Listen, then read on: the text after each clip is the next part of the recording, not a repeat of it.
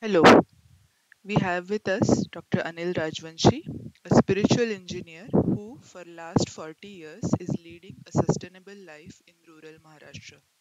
Let us explore with him his experiences and innovations regarding sustainable living. Good evening, Dr. Rajvanshi.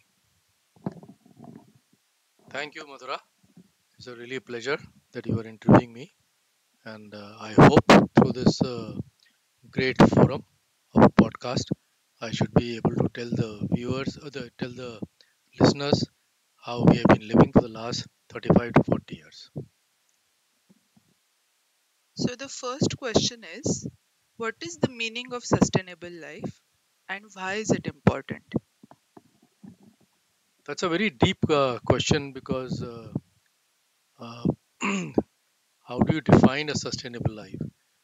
Sustainability means that whatever in a small, very short cycle, you should be able to uh, have the energy and resources which can be recycled so that you don't have to um, uh, borrow or take from outside. And a simple answer of sustainability is when you have a bank account, then you should run your life only on the interest or the money that you get monthly or whatever it is, rather than dipping into your fixed deposits, etc. So the sustainability only comes when the input and output they match in a certain time. Now, why is it important? Because you see, the world is going through tremendous crisis. Uh, Everybody is now being driven by the greed emotion, and so everybody wants to live a very ostentatious lifestyle, and the media also fuels that.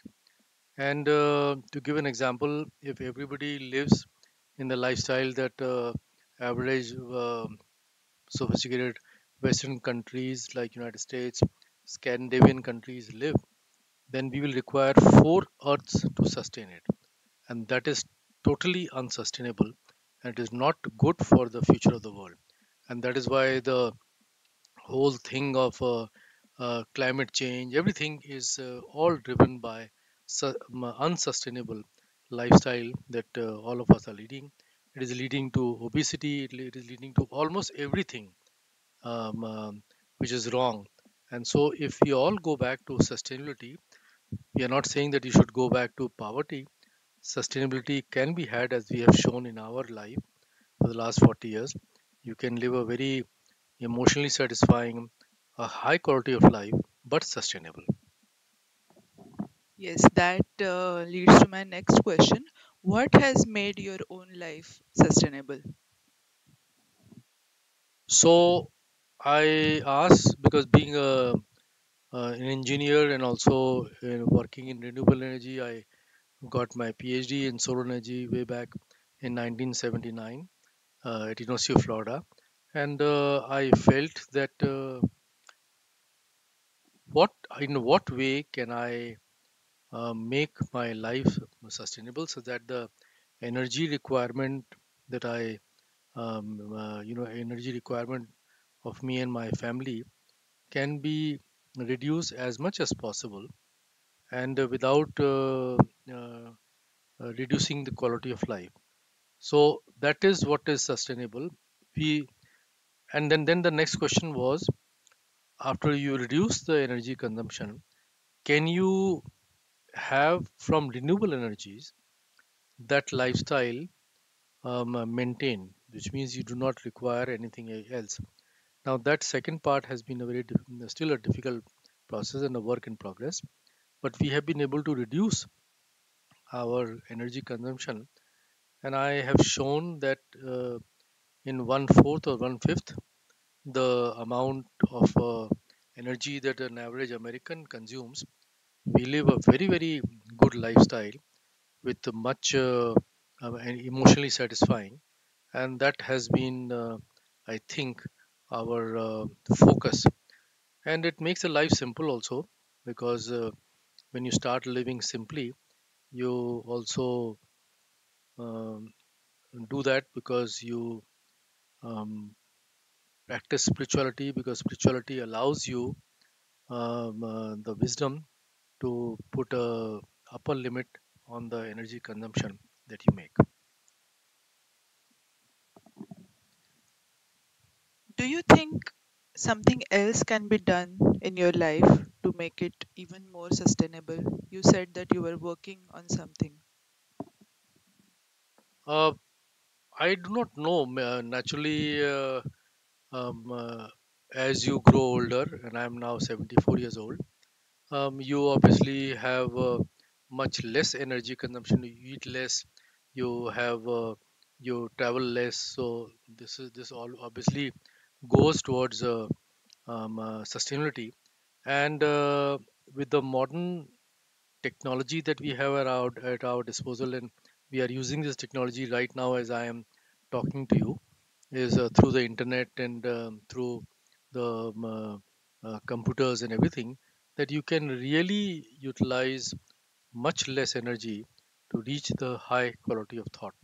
In fact, I plotted graph long ago, almost in early late 1980s, where I showed that the quality of thought and the energy consumption, and for people like Buddha, Gandhi, Christ, etc., the quality of thought was very high as compared to the energy consumption. Whereas modern, um, uh, very consumptive lifestyle that a lot of people in Hollywood, Bollywood, and other um, people who lead, is they require huge amount of energy for very poor quality of thought. The basic thing is that if you go deeper into yourself, and that is a start of spirituality, you just ask yourself, after all, what is my goal? And if the goal is to do good work, great thinking, then you do not require too much of other things. For example, you'll always wear one shirt, one pant. What is the need to have 200 shirt, 200 pants? You'll always drive one car to take you from point A to point B. What is the point of having 10 cars, and that too also Rolls Royce here, there? In India, the quality of roads are really bad.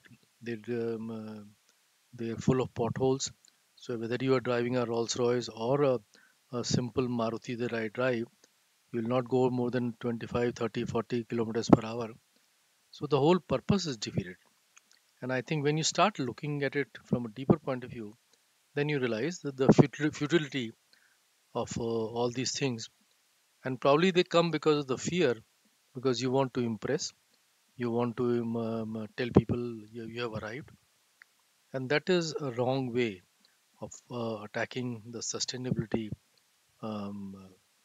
question. And there's a wrong way for the world to go forward.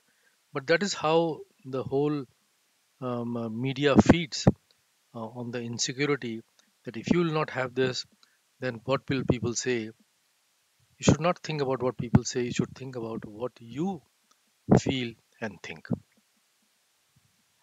That's a great thought. Earlier, you said that sustainability is not going back to poverty. Can you tell us some of the examples that you have done in your life which makes your life comfortable as well as sustainable? I have written a very big article on this, how I live sustainably. And the in this podcast, I am writing the link to that article, and which you can read and see how we live. But to give you some simple examples, when I came from United States, we bought a piece of land which was totally barren, and the first thing we did was to plant trees.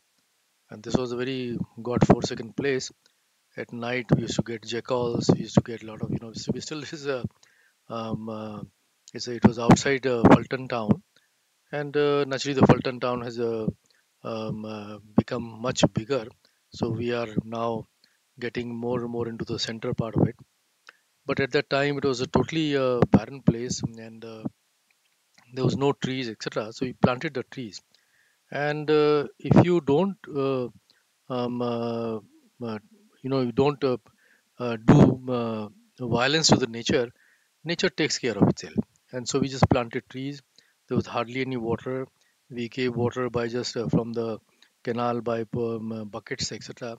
But once the roots got established, the whole garden today, 2 acres that we have and that we live in, is like a tropical forest. So it's a very powerful message, and that is the first sign of sustainability. So that is what we did. Then we built a house because Fulton has actually a very good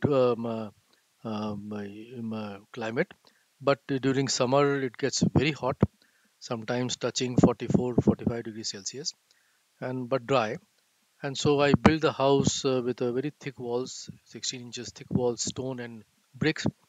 And then most of the heat energy in any house comes from the roof, almost 80%. So on the roof, I put gunny sacks, sprayed them 2 times a day with water, and that evaporating water cooled the gunny sacks. And when the cool air from the roof came down, the whole house became almost like air conditioned. The thick walls with windows closed during the summer, and so the outside temperatures around 45, 44 degrees Celsius, and inside are cool 28, 29 degrees Celsius. The interesting part is that this air conditioning costs 1/10 the cost and the energy of the regular air conditioning, and with hardly any electricity. So these are the simple things that we did to make our life simple and sustainable. And then you have all the computers and etc. So you can be connected to the world, see what the world is doing, and yet have a very comfortable lifestyle. In the same way, we um, try to recycle as much as possible all the things. For example, all the paper that I use is written on both sides. Once that is over, we bring the paper and use it in our water boiler. We have a lot of agriculture. We have a lot of wood wood droppings from our trees. So all our hot water requirement is taken care by this simple hot water boiler. The ash from it goes into our garden as a fertilizer.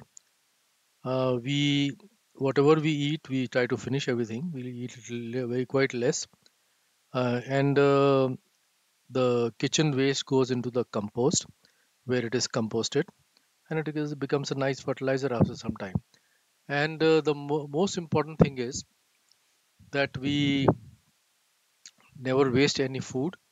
All the food that is what we eat is also given to our dogs and cats. And um, the amount of water that we use, we try to use as little as possible. Today, there's a very major crisis, and if you use it just for your benefit, then you can reduce your water consumption. For example, when you brush our teeth, we don't have the water running in the taps. We close the tap, and just after you brush the teeth and you open the tap, do gargles, and that's the end of it. A lot of the water that we use is used by our maids in washing dishes, etc., and they do not have the same quality of thinking regarding water usage as we have. And so this is what happens. Then all in the whole garden in our at our house we have drip irrigation. So the amount of water used in for putting water in these trees and plants is also drastically reduced. So in a very little amount of water, we live a very decent lifestyle. As I said, I still, for example, in 1984, I got my first Maruti car, and I drove there for the last till the 5 years ago when the car, the Maruti people said you can't get spare parts, and we cannot insure this, etc., etc. So I had to give it away. Then we bought another small car, and we drive very little, and so that energy consumption is also there. Then our cooking is done on the LPG that we get from the market. We tried using a very efficient wood stove, but that was too much of trouble for our people who cook. So the gas really helps. And continuous telling them to use less gas, etc., has improved our cooking efficiency also. So electricity we try to use as much as possible, as little as possible. The gas and the water. Now, when we do all the calculations, then we find that we are we have, as I said, around one fourth to one fifth of the energy consumption of an average American. We live in a very sustainable way and a very emotionally satisfying way. These are very simple yet great examples and ideas that you told. But do you think that living in a rural area makes it easier for you to lead a sustainable life? And how can people in big cities live sustainably? Yes, that is true because and this has to do a lot with the planning. When I came, we built this house, etc. Right from beginning, we thought about sustainability. Now, when you go in a big city, all around you are unsustainable things happening. But yet, you can live a sustainable life by actively and very positively looking at things, the energy consumption, the trying to recycle things, trying to save energy, and one can do that. For example, if you have to go 1 kilometer, etc., think about can you just walk because in big cities, cycling and etc. is quite dangerous. The traffic is pretty bad. So think about walking. Walking is very good for the exercise. At the same time, you walk and think. A lot of my thinking has come from long walks. The only thing is in big cities is that you will be inhaling a lot of pollution, and naturally there's a lot of both noise and air wise. So that you have to see how to do it. So I feel that if each one of us also becomes sustainable in our life, whether we are living in rural areas or urban areas, then I think the sustainability index of a country can really go quite high. Great. So this means that first the thought of living sustainably should come to our mind, and then there should be some research and planning, and then everybody on this earth can do it. Yes, for example, you see around yourself such obscene lifestyles, people living in hundreds of thousands of square meters house, just two of them, with a lot of servants and a lot of things. And in fact, most of that house is basically for the servants and not for you. And you just wonder what the world is coming to, because the whole idea is then to just try to impress. See, this whole basis of trying to impress is the start of the greed and the start of the whole unsustainable living. If you look at yourself internally, that what is the most important thing in your life, and then accordingly act, then you will become sustainable and the greed impulse can be reduced. Thank you. I hope our audience finds your life lessons important, doable, and all of us start living sustainably. Thank you very much, Madhura. It was a pleasure.